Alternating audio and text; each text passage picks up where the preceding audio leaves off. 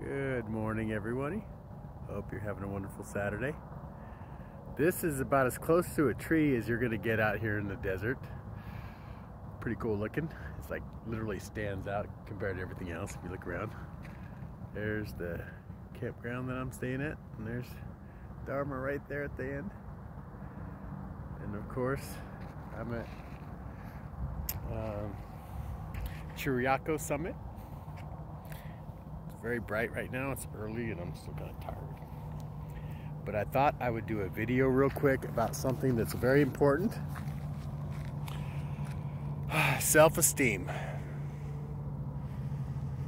All part of loving yourself. Where to begin? Self-esteem. Not talking down to yourself.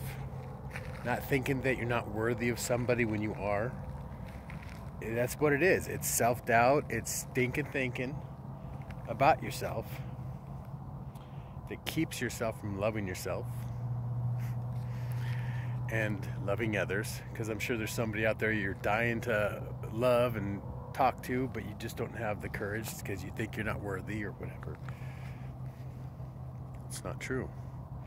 It's just your insecurities talking you out of happiness.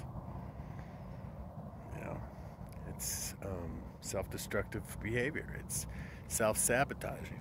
I've done that before myself plenty of times where I didn't think I was good enough. And so I didn't ask. I didn't talk to somebody that I should have, maybe. I mean, everything happens for a reason, but fortune favors the bold, right? Like, I'm nobody, but if somebody was wanting to talk to me but didn't think they were good enough, I think that was ridiculous, because nobody's too good for me, or I'm not too good for anybody. You know what I mean? And I'm just like some homeless dude living in my vehicle. So, you know, I'm an artist, I'm a fun guy, whatever, but I mean, I love myself, but I'm not arrogant and, you know, my ego's not running amok. Narcissism, that's the word. I'm not a narcissist. I'm just happy to be who I am, and happy not to, you know, have that stinking thinking anymore. My whole life, I've been special, and everybody knows I've been special. But what they did was they put me down instead of lifting me up. Instead of encouraging me when they saw talent, the opposite would happen. Maybe because of their insecurities. They didn't want somebody else shining when they couldn't shine. It sucks, but people are like that. I mean, I'm not sure about that self-esteem issue. That's just, you know, some people are assholes. I'm not gonna sugarcoat it. There are just bad people in the world. Those guys, when I got stabbed in the back, those weren't Girl Scouts. Those were assholes that were looking to kill me. Not everybody's a good person in this world, but you are, and I want you to be happy. And I want you to love yourself, and I want you to know that you're good enough, and to quit thinking that you're not, because it's bullshit. I mean, I can't wait to fall in love, to be with somebody, but I'm not gonna. If I find somebody, or if I know somebody I want to be with, I'm not gonna hesitate. I'm gonna let them know. If I get shot down, I get shot down. I mean, there's free will. There's always free will for people to say no.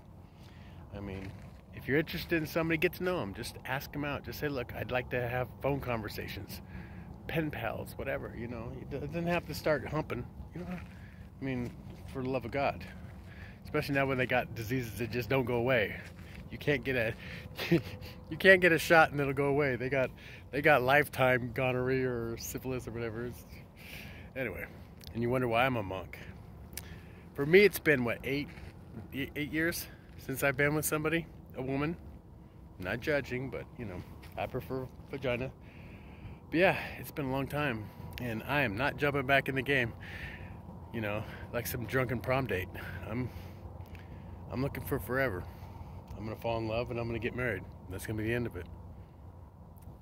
Romantic, right?